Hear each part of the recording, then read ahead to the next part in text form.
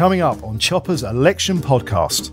Theresa May's deal wasn't Brexity enough for Boris Johnson. Boris Johnson's deal wasn't Brexity enough for Nigel Farage. He's come in behind it in the last few days, but still, he has his reservations. If the government is so convinced that this is what the country wants, then take it back to the country. Hello and welcome to Chopper's election podcast. My name is Christopher Hope and I'm the Telegraph's chief political correspondent. I'm 2 coffees down at the Red Lion pub, my favourite haunt in Westminster, waiting for this week's stellar lineup to turn up. Pacts between parties, spats over spending, and of course Brexit. That's really the focus of this week's campaigning in the 2019 general election and will no doubt dominate conversation today. Until now, the election has felt to me like the moments before a big football match, with both parties running through team sheets of candidates and trying to chalk off rivals for past misdeeds. But now, as of 4 p.m. Thursday, nominations are closed and the election battle can formally begin. So, joining me today is one of the candidates, Brandon Lewis, a Home Office Minister and former Tory Party chairman. I'll be asking him about the election pact that the Tories offered the Brexit Party earlier this week. Plus, Liberal Democrat candidate Luciana Berger will reveal what it's like campaigning for a different party to the last election when she won a Labour seat. And Peter Udale, a former Brexit Party candidate who pulled out last week, will be telling me why. And finally, Sir Anthony Seldon, the historian and biographer of many Prime Ministers, will be joining me to talk about his biography of Theresa May. So, on with the show. Brandon Lewis, Conservative candidate for Great Yarmouth and a Home Office Minister. We had you on our podcast in July when you were the party chairman. Did you foresee becoming a Tory candidate so soon? Maybe not quite this soon. I don't think any of us wanted to be in a general election. I think we wanted to get Brexit done and get on with delivering for people, but Parliament just came to this point where it was just completely broken. It was a farce. I actually think it became quite embarrassing to be involved with. So I think the Prime Minister had no choice. We had to have an election and let people decide what they want to see in the future. It was embarrassing to see you guys pushing to dissolve Parliament for an election and the Labour opposition stopping you doing it. Well, I still struggle to get my head around a concept of an opposition party leader voting against a general election. I mean, the only purpose of being the leader of the opposition is to get a general election, and he was against it. But that's the crazy situation that they got themselves into. And Parliament was an absolute standstill. Nothing was getting done, and we need to move forward. And the only way to do that, from our point of view, is to get a Conservative majority. So we need to have an election. Hopefully people will back us to get that majority, and then we can get on with business. And do you think the Labour are ready for the election? Or, I mean, is it going well for them or better for you at the moment? Well, Jeremy Corbyn claims he's wanted an election for the last 2 years, although, as you say, when he came to it, he didn't vote for it. So, their own state of readiness is a matter for them. We're just focused on our own campaign, and that's about getting out there, talking to residents, explaining to people across the country that not only do we want to, and the only way to see Brexit done is a Conservative majority, but that then allows us to get on to these other important domestic issues, investing in our infrastructure and our public services. We've got Luciana Berger on this podcast, and she's part of this Unite to Remain alliance. Do you regret not doing an agreement with the Brexit Party to do a kind of Brexit alliance to deliver, in Nigel Farage's words, a 40-seat majority for both parties? No, not at all. Look, we're not doing deals with people. I think it's a bit weird and a bit odd for people around the country that particularly main parties playing these kind of games. 60 seats. Yeah, and what the Liberal Democrats and the Remain alliance do, they're playing games with people over one issue. Actually, Parliament is about more than just Brexit. It's about investing in education, health, our police service, our security services, and but this our is infrastructure. The Brexit election, though. It is, but we want to get Brexit done so we can get on to all of these other important things. So it is important for us as a Conservative and Unionist party to be fighting elections in all constituencies to get a proper working majority. And the only way we do that is to fight these seats and that people vote for us to have that majority. The big concern for people who want as hard Brexit as some of the main other party supporters is leaving the EU at the end of 2020 after a transition deal, without a deal at all. Is that a worry you have? No, it's not. I think we will get a deal. The basis of the deal we've just secured, of course, the deal people said Boris couldn't secure, and he did it in under 90 days, I think, from my calculations, I think shows we can do this. We've got the basis for it. We can go forward, get focused on it. And this is what's so great about the Prime Minister is he's not messing around. He's very clear. I want to get this done, get on with it, so we can focus on the other issues we all want to be talking about. So you can guarantee leaving by the end of January with a deal and then out by the end of December next year? altogether, with or without that arrangement. If we have a Conservative majority, we will leave the European Union in January, and we will finish that deal, and we will leave the European Union after the implementation period at the end of December 2020. The problem with those commitments, aren't they, that you would have made them, or Boris Johnson made them in the summer, and we didn't leave in the end of October, did he? So it does damage the reputation of politics when you say these things, and how do you believe you? I absolutely understand people's frustration. I can only say, I can assure you that those in the Cabinet share that frustration that we couldn't get this done. Parliament came to a standstill. Labour and Liberal Democrat MPs and the Remain Alliance kept playing silly games in Parliament, voting against these programme motions and all of this kind of silly things. That's why we need a clear majority, something we've not had for a long time. And then we can get this done and get focused on other issues as well. One of the big issues you're pushing this week is migration, which you'll bring down. Yep. But you're not saying net migration, you're not saying tens of thousands. You've junked that idea from the 2010, 2015 manifestos. I think over the last years, let's be quite frank about this, I think people have got frustrated again at politicians like me, and I've done it. I was the immigration minister for a while, talking about these arbitrary targets. What we want to do is just be very straight with people. That was a government policy. It wasn't arbitrary targets. Yeah, but I made the point at the time that for me, those targets were always actually really about control. People wanted to know the government had control. What we're able to set out here is if we get a Conservative majority, we can leave the European Union. That gets rid of free movement. But we can also introduce this points-based system. We need a majority to do that. That will mean we have proper control of a fair system for the entire world. And that means we can reduce migration. Do you worry that in your constituency you have EU migrants who are here and they can't get the right to remain? They're worried that if they're not here beyond having signed up by January, they can't stay for 5 years or whatever? No, because I haven't had that. But it's a good chance to also just clarify how this works. The European Union Settlement Scheme, people don't have to, that runs until December 2020. So people have got plenty of time to apply. We're over 2 million now. I think getting on for 2.5 million have already applied. So we're well on the way to pretty much having that completed. And that gives people that security and certainty. It's really simple, it's easy, it's quick, and I would encourage people to get on and do it. But I've not had people coming to me in my constituency about this.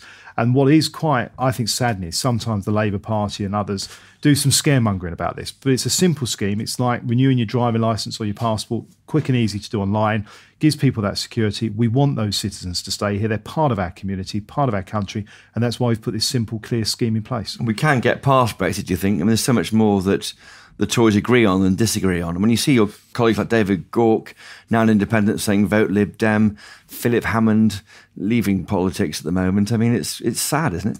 Well, it's always sad to lose any colleague. I think it's also just worth clarifying. There's obviously a big difference. What we're seeing in our party is that some of our colleagues have had a disagreement on a particular policy issue, and we all want to get that done and move on to things where, as you say, we agree on everything and we can drive forward. What we're seeing with the Labour Party, of course, is they disagree on a huge range of things, from immigration right the way through to welfare. And Labour MPs leaving the Labour Party, not over policy, but over the fact that their leader is totally unfit to lead this country. And even just his comments yesterday on the leader of ISIL and his death, actually effectively questioning, in my opinion, what the Americans have said. As you say, was it? But, but if you look at what he actually said in that interview, I would say my intonation of it was he was almost questioning what the US has said. I think it's a pretty disgraceful position for a leader in opposition. Somebody who wants to lead our country and protect our security. After the position he took with Russia as well, I understand why Labour MPs are saying you can't trust this man. The issue of character will come up with Jeremy Corbyn in the TV debates next week. Do you feel sorry for Boris Johnson at the moment when he goes out to the flood areas and he's trying to meet with people and they shout at him? Do you feel a degree of sympathy with him? Yeah, because look, I was the flood recovery minister in 2013-14, where we had the East Coast tidal surge hit my constituency. We actually lost properties, and then obviously the Somerset levels. When people are experiencing that, it is devastating, particularly at this time of year, the destruction that water and nature can bring. The Prime Minister went out to Derbyshire last week. He's obviously been in Yorkshire this week. All the way through, he has been in control of making sure that councils have got the support they need with what we call the Bellwin scheme, putting schemes in place for businesses and individuals. But look, when you go and meet people who are suffering from this, they are angry, they are upset. That's one of the things we just have to deal with and get used to, and I understand why they react like that. But I think it's an indication of Boris does care about these people. He wants to know this is being done right. That's why he's been up there and why he's been so focused on making sure they've got the support they need. He seemed more sure-footed when that dam nearly broke early this year, but he was slow to call it national emergency, slow to bring back Cobra. Actually, I think that's a bit unfair, and I challenge that, Chris, that he was being leading and driving this from the very beginning. Last week, he was up in one of the worst hit places in Derbyshire. So it's unfair to say he wasn't there. He was there, and he has been involved making sure that people have what they need. There's also a really important balance point here, and I remember this when I was the minister, about areas need that space and time for the emergency services to do the work they need to do without the distraction. Yeah, exactly. Without that distraction of people getting in the way. So you've got to get the timing right when you're able to go there and see what people need and talk to people without getting in the way of the important work that has to be done. And just on tax cuts, one of the big things that Boris Johnson mentioned when he became leader was he wants to raise the higher rate threshold to £80,000 a year. So you're tempting me. I'm tempting into chat about teasing this. you with some of the manifesto, and I think the just hear me in the pub, no one's anticipation listening. and the patience to wait for that will make it all worthwhile when you see that excellent document. Now, finally, Brandon Lewis, you're the former chairman of the Tory party. You know numbers, you know forecasts. How big is your majority going to be? I think we can get a Conservative majority. I've never played the numbers game in local elections or national elections.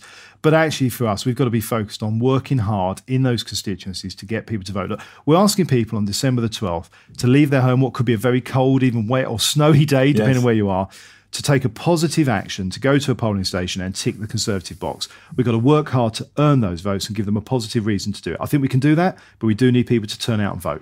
Brandon Lewis, once again, thank you for coming on Chopper's Election Podcast. Thank you. My pleasure. My next guest has had a very interesting political journey in 2019. She started the year as Labour MP, then she helped to found the Independent Group for Change, and now she's a Lib Dem candidate at the 2019 general election. And as part of that, she's also supporting this Unite to Remain campaign, which means there's a coalition across 60 seats between the Greens and Plaid and the Lib Dems, where they won't field rival candidates. I'm joined now by Luciana Berger, who's standing in this election. She's moved seats and joined the Liberal Democrats. Luciana, welcome to Chopper's Election Podcast. Thank you so much for inviting me and having me on your fantastic podcast. You've got your coffee there and I've got mine. Yes. I'm turning into a Corbynista. I'm so delayed by the trains today. I want to nationalise everything again. But of course, you've left the Labour Party now and now you join the Lib Dems. But you're part of this group called Unite to Remain, aren't you? To bring together votes. It's a national initiative that has brought together parties that, and in fact, invited parties to take part in. And in the end, it was Plaid Cymru, the Greens, and the Liberal Democrats who together worked to identify 60 seats. Yes. Where you won't stand anyone on the ballot paper. There's only one Unite to Remain candidate. As an initiative, it brings those parties together. The Labour Party was invited to take part, and it's obviously highly regrettable that they dismissed it immediately. But also, there's very strong, as you would anticipate, local decision making within parties. So in Finchley and Golders Green, local Green Party members were balloted to ask them whether they were prepared to step aside, and they chose to do so. Will it work, do you think? I think it's certainly an important contributing factor to this campaign, this election. I was knocking on doors yesterday. There was many Green Party members, Green Party supporters who were aware of the initiative and who knew that I was the Remain candidate. I'm, as part of the Liberal Democrats, we are a party that wants to remain. You've got 60 candidates supporting at the moment. Will it be more than that? Will it be any kind of paper candidates, or is that the limit of the size of the alliance? Nominations closed today, so no, it's 60 seats across the country where those won't be more than that. It won't be more than that. No. What do you make of Liberal Democrat voters compared to Labour ones? Well, I'm struck by the number of both Labour voters and Conservative voters that are supporting me at this, and the Liberal Democrats at this future general election. People that reject the two main parties who have gravitated towards the fringes.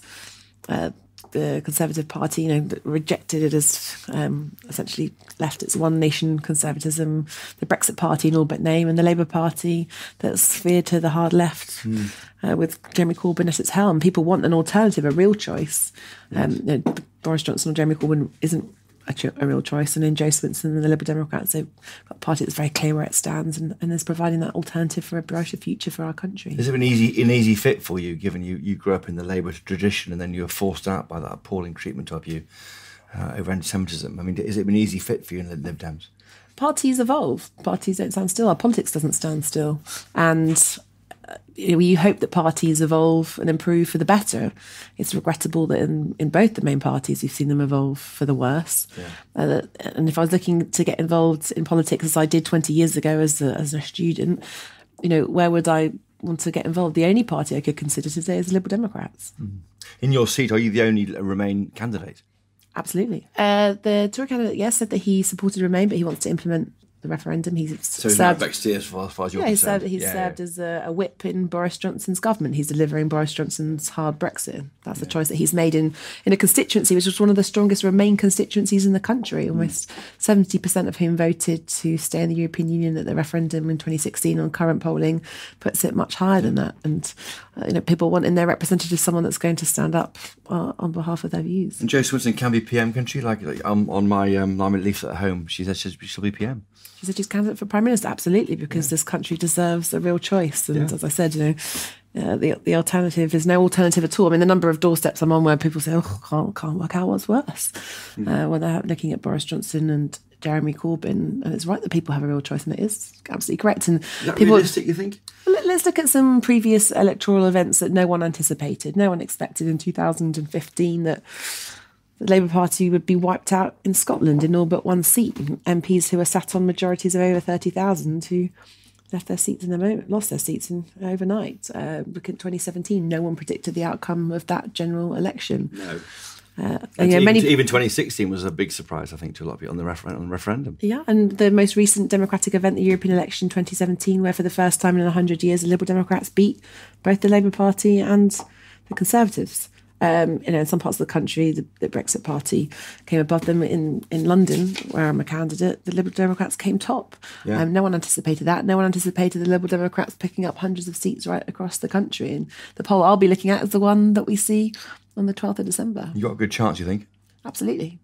Today you're pushing your gender pay policies, aren't you? There's somewhere to go 60 years before that gap is closed, isn't it? I mean, how will you accelerate that gap closing? So yes, today we're talking specifically about how we want to really achieve for our country that open, inclusive and equal society that we really aspire to and is at the heart of Liberal Democrat values. And I'm really excited and delighted that is at the core of what the party stands for and what we're putting forward at this election, because we certainly don't see it, regrettably, in the other two main parties. We also meet today on that very specific day where that gender pay gap exists, and this is the date by which women's pay stops in terms of how much they earn in comparison to men. We've seen that the gap close a little bit over the course of the past year, but we've still got so much more progress to make. And we've said that we want the companies with over 250 employees to be doing a lot more monitoring, to be both publishing their employment levels and also their pay levels for women, but not just for women also, but looking at the... Or face sanction if they don't, or...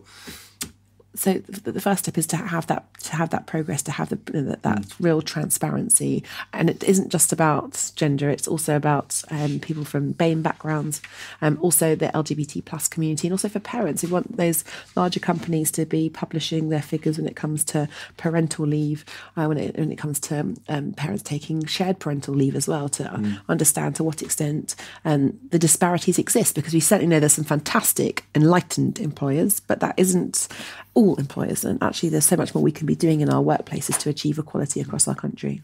Luciana Berger, the question that Brexiteers always asked me about LibDems is it not anti-democratic to want to reverse the vote of 2016? I mean, the 17.4 million people voted to leave, and now the Liberal Democrats wants to cancel out that vote. Well, the people that voted to leave, they're not a homogenous group. And people voted for lots of different reasons, lots of different motivations. I certainly meet all the time. In fact, just on the doorstep last night, a man who did vote to leave and is appalled that he feels betrayed because the promises and pledges that were made to him, even if they were made in good faith, in reality cannot be delivered. So that's why we've argued for and campaigned for a people's vote. I think the best analogy anyone shared with me was when you go for an operation, you give informed consent at the very last moment, all the way through and right at the very end. And I think it's highly regrettable that the country wasn't told that we were going to have this hard Brexit. Theresa May's deal wasn't Brexity enough for Boris Johnson. Boris Johnson's deal wasn't Brexity enough for Nigel Farage. He's come in behind it in the last few days, but still, he has his reservations. If the government is so convinced that this is what the country wants, then take it back to the country. Democracy doesn't stand still. More uncertainty. Well, it's not more uncertainty, it's the clarity and the confirmation that it's something so significant for our country for decades to come. It's definitely wanted, isn't it? Luciana Berger, thank you so much on a busy morning in Westminster for coming on Chopper's Election podcast. Thank you. Thank you for having me. Now, in just a moment, I'll be joined by Peter Udale, a former Brexit Party candidate. Right after this.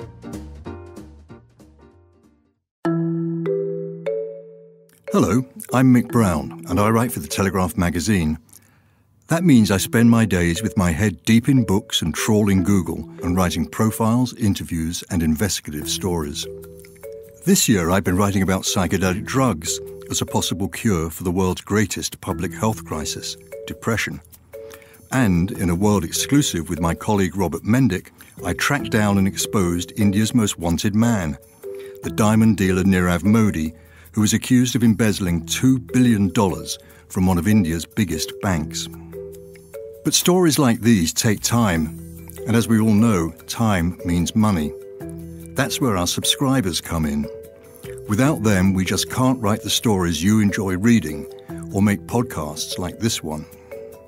So if you'd like to support what we're doing and to get unlimited access to the huge range of quality journalism on politics, business, lifestyle and more, go to telegraph.co.uk/chopper, where we have a special listener offer. You can get 30 days free access to the Telegraph online, and then after that it's just £2 a week. That's telegraph.co.uk/chopper, or click on the link in the show notes to this episode.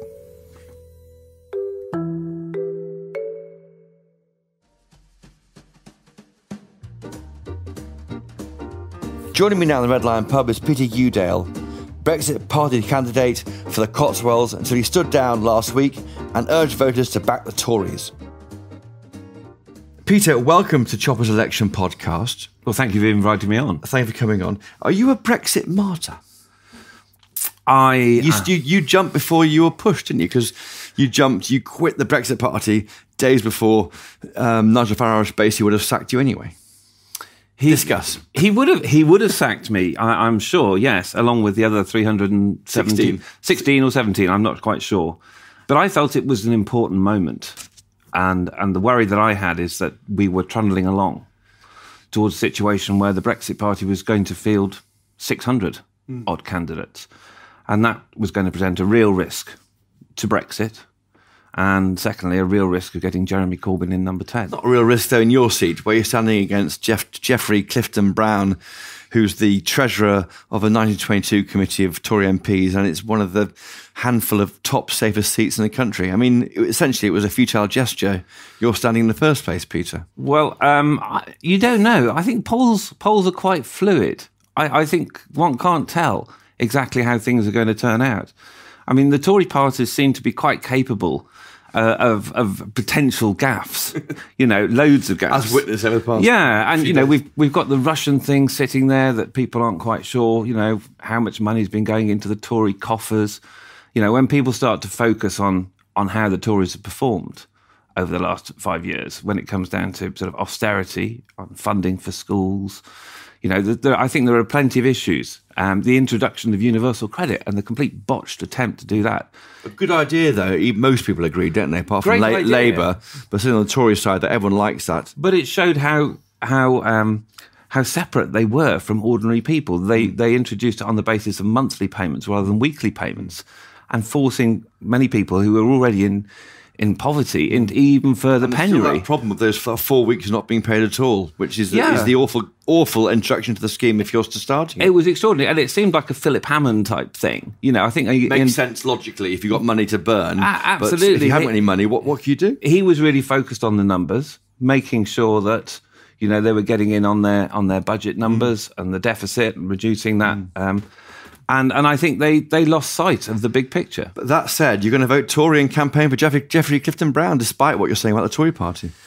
Well, I'm registered in Kensington as well, which is a slightly more marginal seat. So I actually might exercise my vote in one constituency where it matters more. Where it matters more. But I think we're going to be doing campaigning, and it was really interesting the group of people that we had. in the Brexit Party in the Cotswolds, which I guess may not be wholly representative of the whole country. But it was interesting. We had 6 meetings around our constituency where we talked to people and asked them. And I think we did more meetings, actually, probably than anybody else in the Brexit Party to find out what people really thought. And the issue that just came up time and time again was, one, we're in danger of losing Brexit.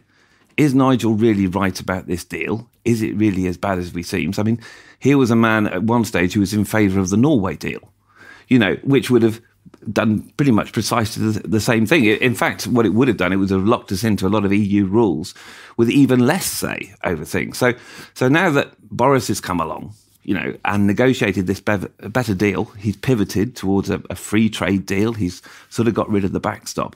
The question is, at what point do people say, well, this is enough, this is okay, and we should just move on? And the general feeling seemed to be, in those meetings, that we should move on. And actually, people were hugely relieved. When I made the decision, people were hugely relieved because it sort of took the decision out of their hands. And actually, they felt, yep, we can move on. And yet, Nigel Farage is standing in 300 seats, including the 40 Tory seats that they're targeting, are Labour-held seats at the moment. The Labour-held seats, indeed, yes.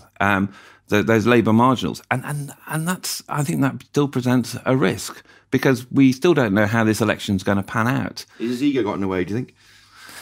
I think they've built up this hugely professional party. They've hired all these candidates who are complete, we go down and have meetings with Nigel and he's hugely motivational, it is very, very much evangelical, and they want to get out there and they want to do so. And lots of Brexit supporters are emailing them and saying, yeah, we really want you to stand. So I think that, it's hugely difficult to now back off and say, this isn't, for the right thing for the country, we should drop those. He told me last night, Wednesday night, he's got 270 candidates already got their papers in, 30 left to go. So it looks like it's a done deal now that the Brexit Party will be standing seats in marginals the Tories have to win, and it could be a problem. I think it still potentially puts things at risk. I would have much preferred to have gone for the 40 to 50 targeted seats. Yeah. And from your article yesterday and from conversations I've had with Tory MPs. Well, that is definitely on the table. The problem they've got is if they do fewer than, I think it's 110 or so, they don't become a national party anymore and they lose, I think there's a certain amount of media access they lose or something. But then it goes back to this whole country before party question. And, and that's what we as candidates have been told all the way through. And he talks about that. Yeah. Doesn't he? Yeah, he does all the time. And the question is he making that decision, for the country or is he, making it for the party? The objections I think he had to the withdrawal agreement and the political declaration were mostly about the transition. They didn't seem anything like as substantial as they were under Theresa May's deal. So we've moved on. And, he hasn't really wanted to accept that, I think, whereas I think many people have. It's had an extraordinary year, the Brexit Party, hasn't it? I mean, formed in March, winning a national election in May, nearly winning a by-election, effectively, I think forcing out Theresa May because the Tory MPs had to act, bringing in a candidate who has got a harder deal. I mean, it's been an amazing year for Nigel Farage, hasn't it, really? It has. And once again, he may end up with no candidate, but having shifted the whole, he made a seismic change to British politics. Should he choose take the peerage then, Peter? Well, I've been offered one. I don't know whether that's still on offer. Actually, I'm not sure. But from my perspective, I think he genuinely deserves it. He's sort of you have to put him alongside Margaret Thatcher. I think in the way that he's changed British politics. And what's next for you, Peter? You'll be campaigning, but what do you do for a living?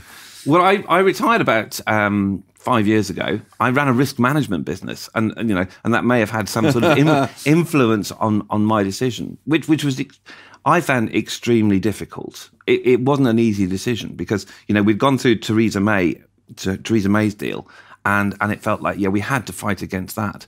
But when Boris came along and he changed the mood, he changed the vision, and he changed the direction of the Tory party, it felt like we should do something.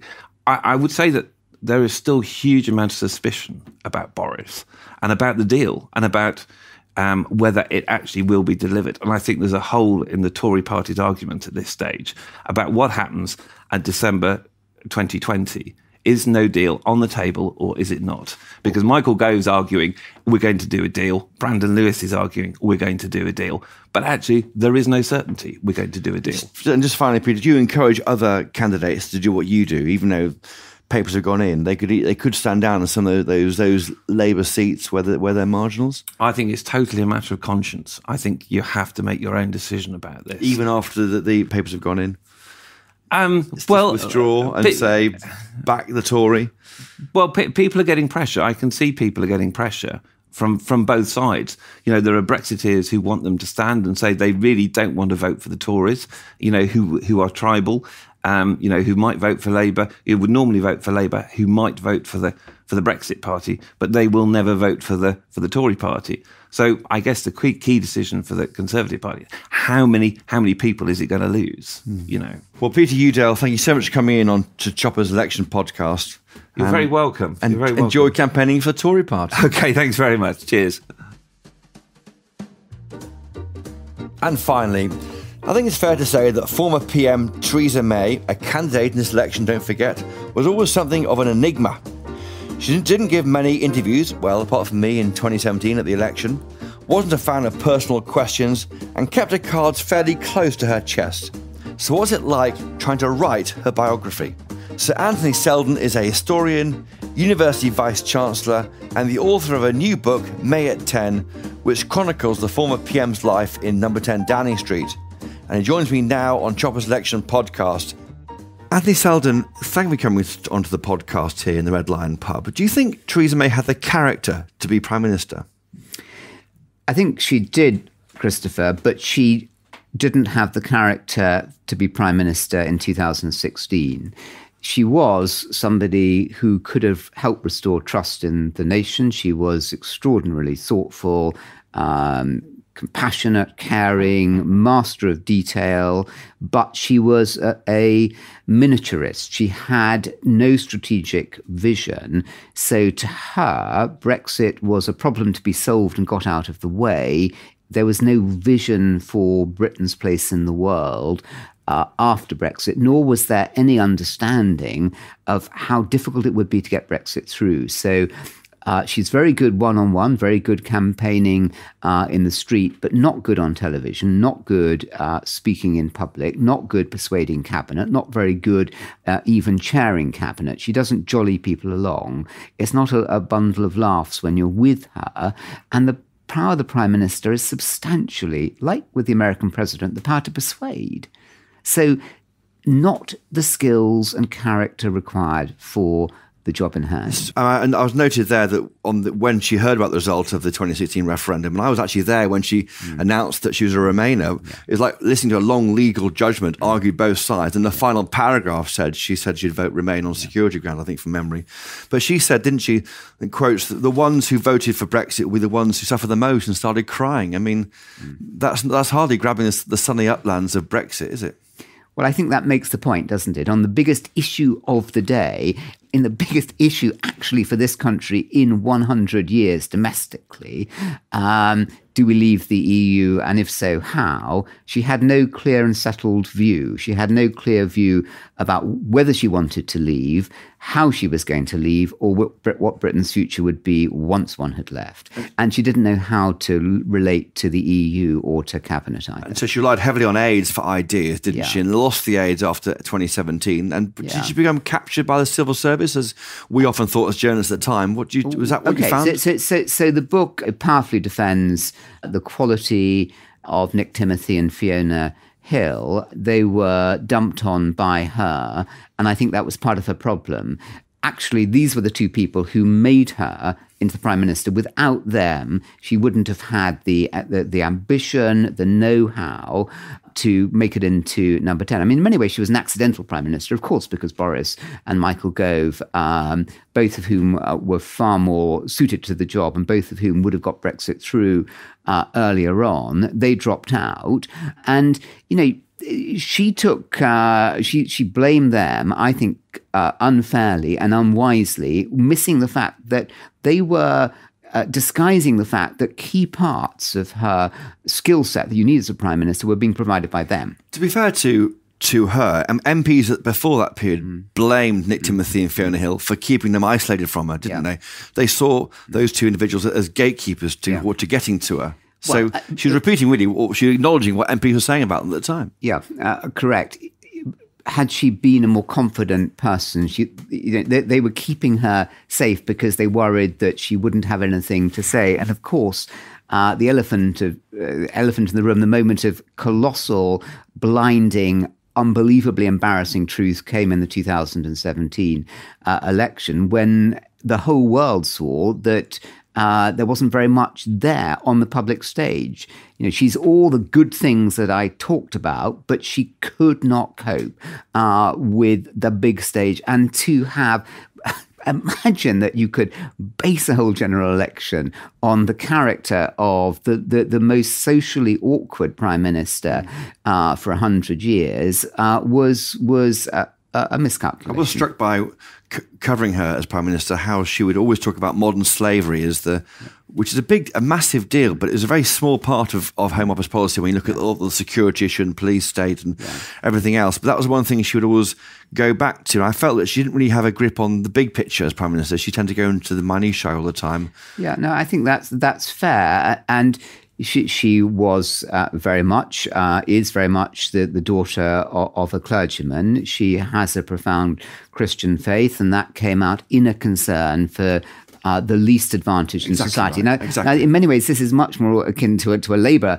Prime Minister than to a Conservative one. But she didn't really know how to operationalise them. They were instincts, and there were many other huge causes, including social care, including housing, which she just didn't get. And I do describe in the book, it hasn't come out in any of the reviews, that it was a Shakespearean tragedy in which the heroine learnt during the course of this journey, but actually learnt too late how to be Prime Minister. She became a much more instinctive figure by the end. And there was something rather glorious and heroic about her in the last 6 months, battling away to get the deal, taking blow after blow to the head and to the body, and still battling on. Now, Anthony Seldon, you've done loads of these books. You've done books on Blair and Major, Brown at 10, Cameron at 10, now you've got May at 10.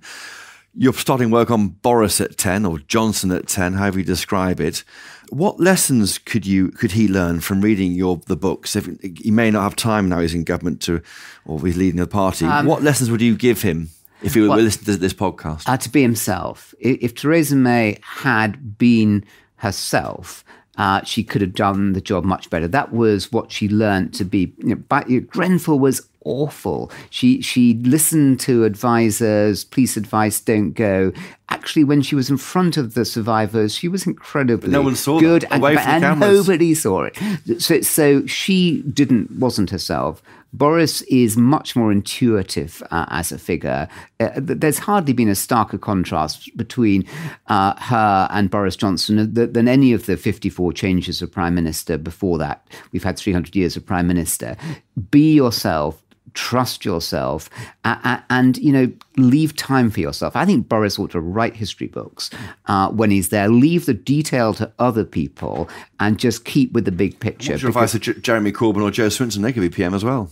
Well, they could show some humility and understand history. It's the lack of an understanding of history. I mean, Boris has it. I mean, his history, of course, is 2,000 years ago rather than...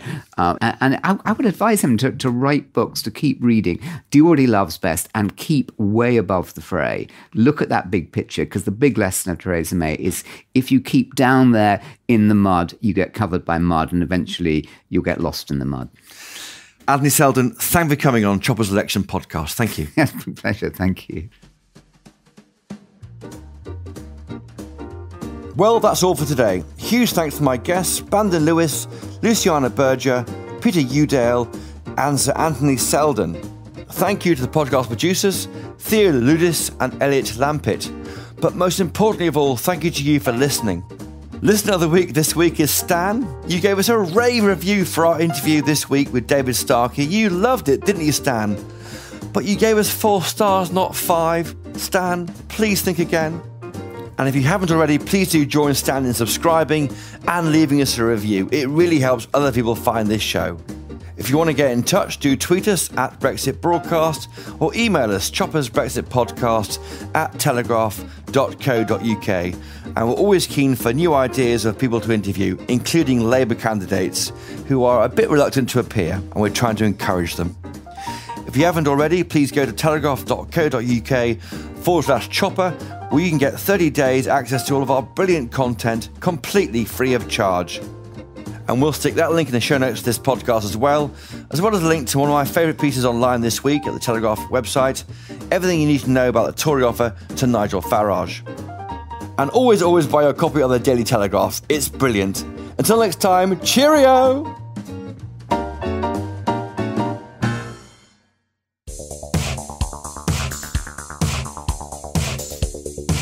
Hello there, Telegraph podcast listener. My name is Tom Gibbs and I'm the host of our Audio Football Club podcast. If your desire for top football chat isn't sated, then may I please recommend the Telegraph's very own podcast about that subject.